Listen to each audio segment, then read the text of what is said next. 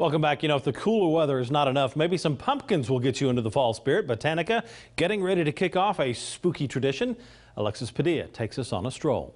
It's an October staple. Jack-o'-lanterns are cool, right? More than 1,600 jack-o'-lanterns will be spread across Botanica this week. You can make them fun, you can make them spooky, it's creative, it's sticky, it's gushy, it's, and then you look at it lit up, and it's just like a little piece of fall magic. It's all part of their annual Jack-o'-lantern Spectacular. Volunteers are distributing their biggest bunch of pumpkins ever. Dozens of volunteers, 2 semis, 3 days to get the pumpkins loaded and back out to all of our community partners. I delivered 88 pumpkins yesterday to my school, just using my vehicle and my sister's.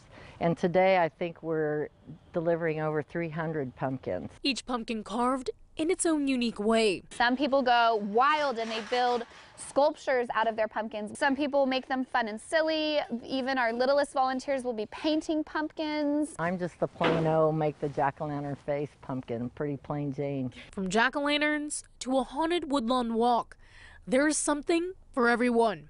It's a different experience than you'll find anywhere else. It's fall and it's festive, and I just love it. Here for you, Alexis Padilla, KSN News 3.